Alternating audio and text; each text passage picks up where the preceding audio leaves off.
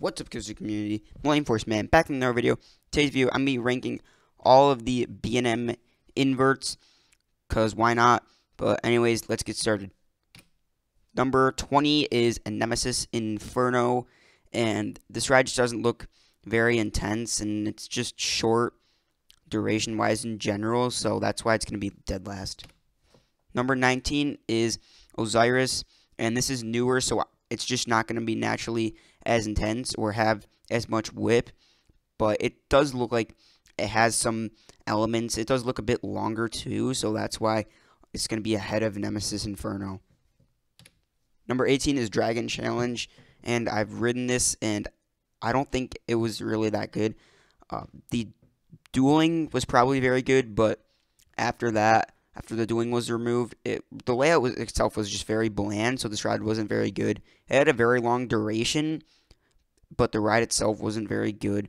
The Chinese Fireball side was a bit better, but obviously still not as good as the other 17 rides on this list. Number 17 is Blue Harvest, which isn't blue, so you gotta go fix that, Gronelund. But yeah, anyways, this coaster's coming to Gronelund in 2021, so it hasn't opened yet, which obviously makes it new. But it does look compact, so it might be more intense, and it also has some nice whippy moments, like zero-G rolls, corkscrews, heartland rolls, and land twists, whatever you call these. So Gronelund itself is a really small park, so they had to like cram this in here. So it might be a bit more intense, but I just don't know with the track record of the new B&M inverts. So that's why I'm going to have it at the 17 spot.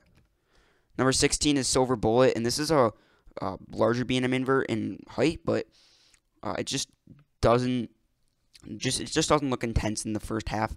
And the second half is kind of good with the helix and the corkscrews, but it's really not as intense as it should be, or the other rides on this list. So that's why it's going to be at the number 16 spot. Number 15 is Patriot, and this is very similar to Silver Bullet, I feel like, but just the beginning looks a bit more intense, and that's why I put it ahead of Silver Bullet for now.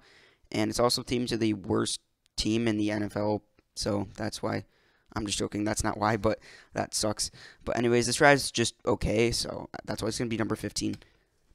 Number 14 is Great Bear, and I've ridden this as well. This is also very underrated in my opinion.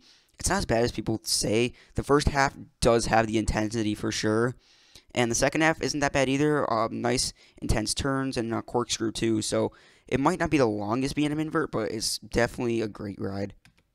Number 13 is this coaster I'm not even going to try to pronounce, but anyways, it's in South Korea at the same park with Drake and the B&M Dive, and it kind of looks like Raptor in Silver Bullet smushed together.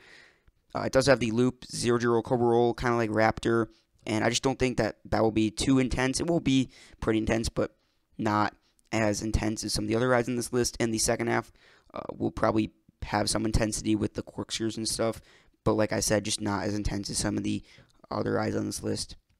Number 12 is the Raptor clones, which is Raptor and Monster at Wally Gator Park, which was relocated from Expo Land. But anyways, I was just really underwhelmed with these rides. They were very just meh. Like, they were intense. The second half was very intense, but I just thought it was going to be more intense. It might run better, like especially with the mid-course off, but the second half was just pretty good, and the first half really just wasn't as intense as I was expecting, and there's definitely more intense rides, so that's why they're coming at the number 12 spot.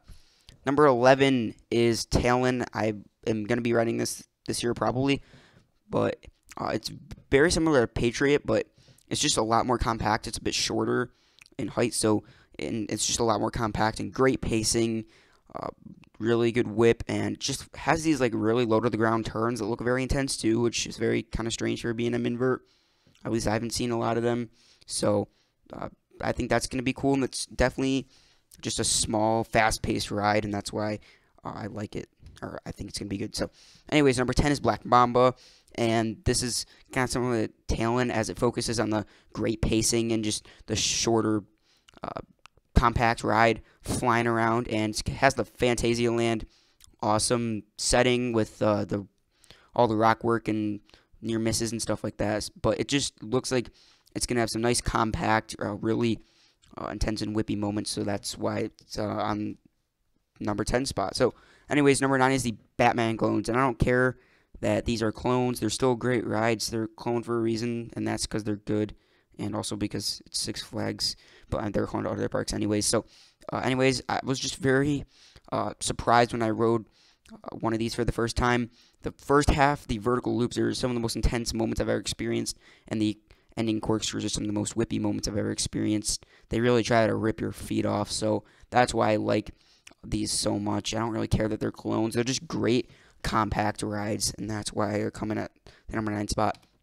Number 8 is Flight Deck, and this is pretty much you take Batman the Ride and Batman the Ride and Batman the Ride and all them, but you also just add a helix at the end. That's really intense. Like, definitely one of the best finales on a coaster with the corkscrew and the helix. And the beginning of the rides are pretty good too, so that's why it's going to be ahead of it.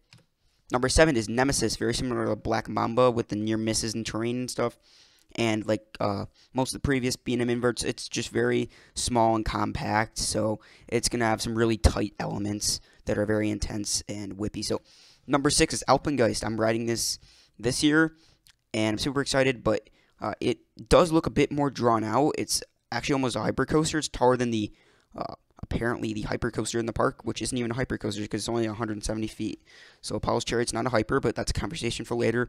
But Alpengeist, just some of the beginning moments look very drawn out, but like they look intense too. Like, I think there's gonna be very sustained positives, and the second half has an awesome 0G roll and corkscrew to make this ride great. So that's why Alpengeist looks like a great ride. Number 5 is Banshee. I've ridden this. Very similar to Alpengeist with the big, sustained, intense moments, especially the pretzel knot. But the other moments, like the 0G roll and the inline twist, just provide hang time because it's a newer B&M invert, so it's not going to be the most whippy out there, but it does have some nice, weird hang time, and it's a very long ride. It's for track length.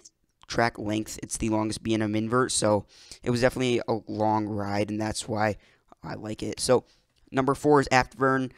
This has the Batwing, which automatically makes any ride good, and that's why it's good. But it also has some other great moments too. It just kind of looks like it combines the it's a bit larger, so it combines like the sustained intensity and just the whip all around too. So that's why Afterburn's going to be very high on this list.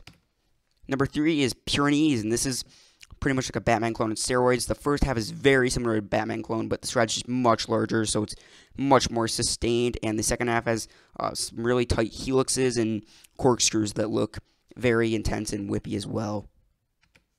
Number 2 is Katoon, and basically, if you make Banshee an old school B&M invert, this is what you get. So you get all the sustained intensity, but you also get the whip instead of the hang time on the 0G roll and the 2 ending corkscrews. So that's why this ride is going to be the number 2 and one of the best B&M inverts, but not the best, as in my opinion, even though I haven't ridden it, Montu is the best B&M invert out there.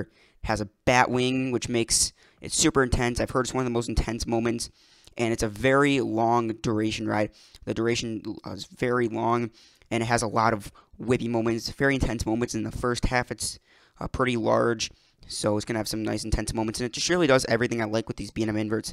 Like I've said a million times on this list, you know, the positives and the whip is why these B&M inverts are so awesome, and none of them do it better than Montu, in my opinion. So anyways, that's it for the video. Thanks for watching. Comment below, what are your favorite B&M inverts? If you enjoyed this video, give it a like, consider subscribing, and I'll see you guys later. Bye, everybody.